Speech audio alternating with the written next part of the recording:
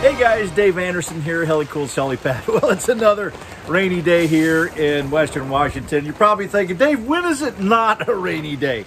Well, okay, I get it. Yes, it rains a lot here, but everything also is very green. I call this a special episode because I put together a 4-part mini-series on how to build the Globetrekker subframe build, and I put it on the Facebook page, but I want to share that with you because, well, number one, it shows off a little bit of the marketing skill that I have for you, but also it tells a story that might interest you in what you're going to be doing with your LMTV if you have any plans to do any kind of camper mods with it. So stay tuned for this awesome 4-part mini build all in one video.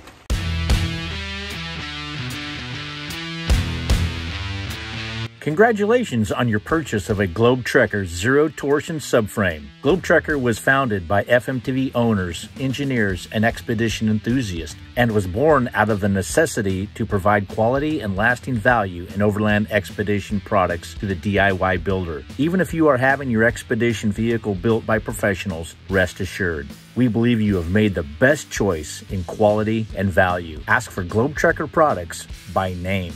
Start with a clean frame. Relocate needed components for the operation of the vehicle so that the subframe and subsequent habitat will remain clear from contact. Carefully look over the diagrams provided and familiarize yourself with bolt, washer, and nut stack-ups. This would also be a good time to ensure that all of your components are accounted for. Report any missing or damaged parts to Globetrekker without delay. You may download the terms of service from the website at www.rvglobetrekker.com. Keep in mind that many of the parts seen here will be fully assembled for your convenience. Prep the frame of the vehicle by placing at least 2 4x4 posts that are long enough to span the frame. Use the post as temporary shoring material to rest the subframe on for positioning and placement of the subframe brackets. With the aid of a few friends, lift the subframe chest high and position it on top of the 4x4 posts, roughly in the location of where you want the subframe to be attached. Locate the front of the subframe with the rear of the cab, keeping in mind the positioning of the habitat on the subframe. The 2x4 gives a visual reference of the position of the habitat, which is measured 25.5 inches from the forwardmost center crossmember of the subframe. Add in the distance from the back of the cab to locate the subframe's position on the truck frame's rails. The distance you require may vary.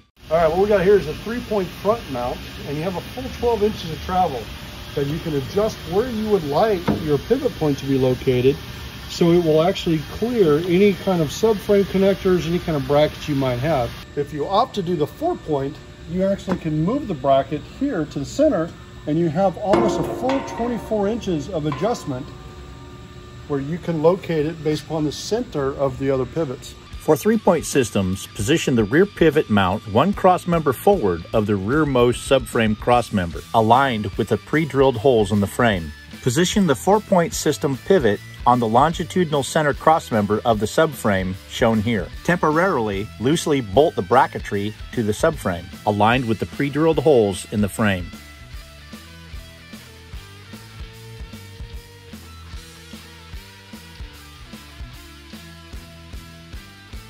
Confirm the positioning of the subframe on the truck, both lengthwise and side to side for correctness and centering. Anytime you make an adjustment to the position of the subframe, reconfirm the position of the subframe from all remaining measuring points.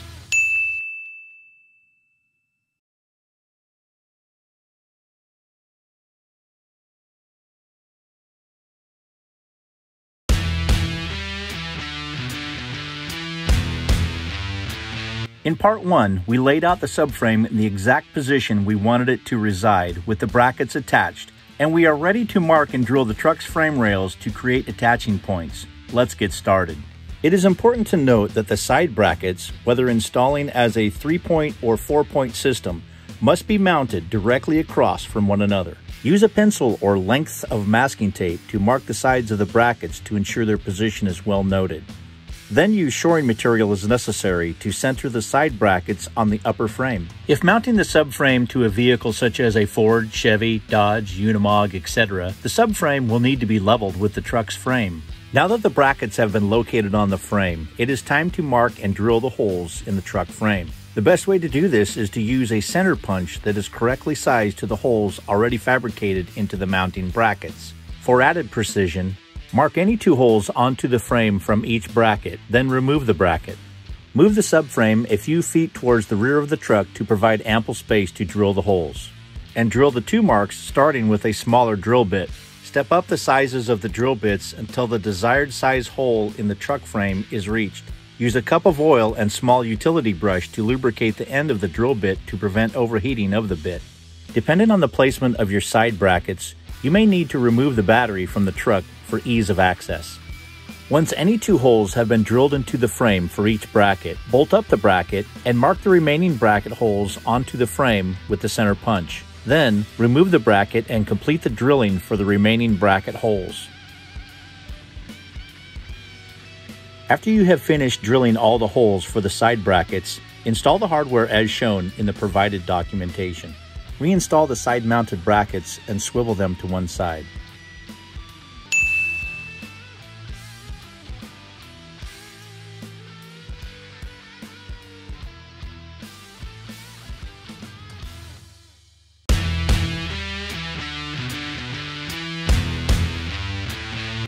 Welcome to part 3 of the Globe Trekker Zero Torsion Subframe build. In part 2, we discussed the proper way to mount the side brackets to the frame of the truck that you are working with. Now we are ready to mark and drill the holes in the pivot base that are aligned with the truck frame. You have a couple of options at this point. Bill will discuss them with you. So this is a universal cross member. You see it's a little bit wider than what I actually need, so I actually drill the holes. The goal is this will actually accommodate 48-inch wide subframes, frames, and narrower. So you have an opportunity to use it for pretty much any vehicle. Okay, so with every expedition, there is a expectation of ruggedness and severe duty with ever losing or breaking, having any troubles in the field. So I'm going to use the long length of this to actually build a secondary gusset using these holes that connects it to the frame. That will prevent the loading on the bolts and actually allow the loading to be on the side of the frame. This will help transfer that forces and loads that we can't predict it sometimes. So one design feature of Globe Trekker is modularity and flexibility. So we are giving everybody an option to tailor to fit their needs. This is designed to accommodate 48-inch wide frames and network. I'm going to utilize it as an option to actually include another gusset here, so I can actually put my loading on the side of the frame instead of just in the hardware on the top. So I'm going to build a gusset that actually bolts in here that will connect to the side of the frame as well. I'm going to utilize the whole piece.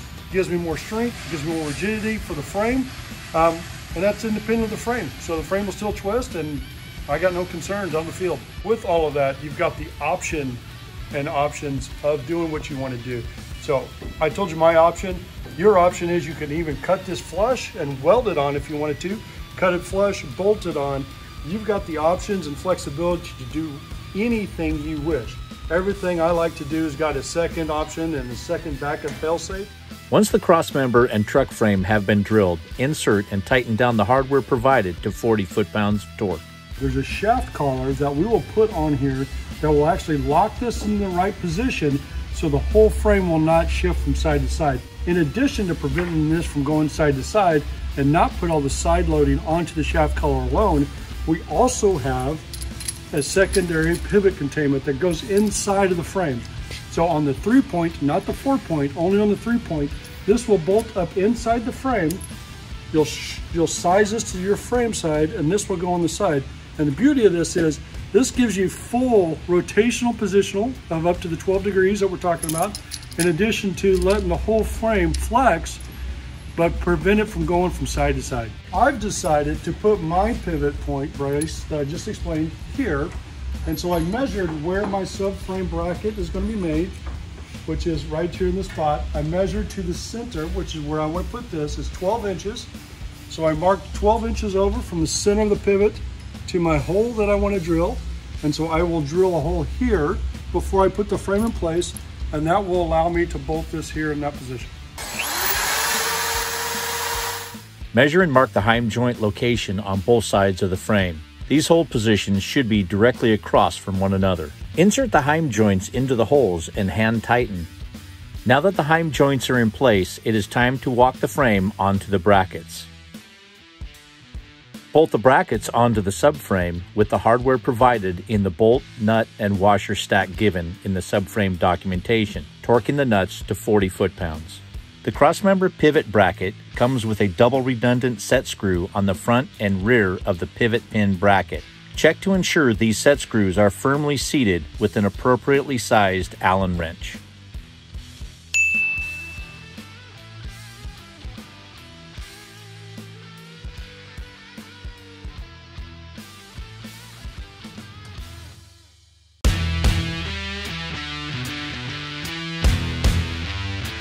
Welcome to part 4 of the Globe Trekker Zero Torsion Subframe build. In part 3, we discussed the crossmember pivot attaching options, bolted the heim joints to the truck frame, and attached the brackets to the subframe. In part 4, we will complete the Globe Trekker Zero Torsion Subframe build. Let's get started. We're going to actually have to cut our all thread to the right size because it accommodates a lot of different frame widths. And so what I've done, what we decided to do is measure the distance from here to this hole here, and then that will be the distance I shorten this shaft. And then when I get it bolted together, you can actually micro adjust the shaft into position. Because you can mount it on the inside, the outside, wherever you need to in the frame. This is actually built in one assembly, and for me it's easier just to measure the distance I need to shorten it, take it back off, shorten it, and put it back on. For the FMTV on this particular frame, this bolt needs to go in this hole. These two bushings will slide up inside here.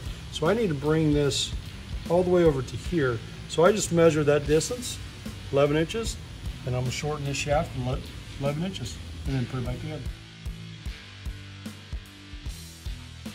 Mark and cut off the extra all-thread length with an angle grinder or chop saw. Use a file to remove the resulting burr. As we reassemble this, I'm gonna screw the shafts back in the heim joints. It's always good to use a little bit of Loctite. Make sure that things don't come apart out in the field. Install the subframe end heim joint with the spacers and washer and nut stack up depicted in the documentation diagram.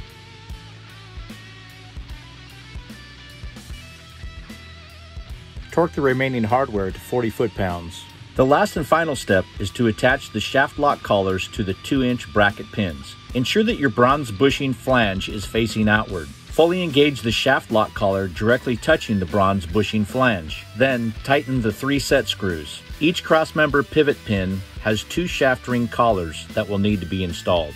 You have now completed the Globe Trekker Zero Torsion subframe. Before hitting the road, ensure your work area is free from tools and any spare hardware. You may now rest easy knowing you have built the best value foundation for your habitat. It has been engineered and FEA tested for structural soundness and durability. The frame has been professionally welded, bead blasted, painted with an epoxy primer and powder coated as a fully assembled unit, giving the best in corrosion protection. The 4 oil-impregnated bronze bushings are each rated at 40,000 pounds. Off-road with confidence, our fellow Globe Trekkers.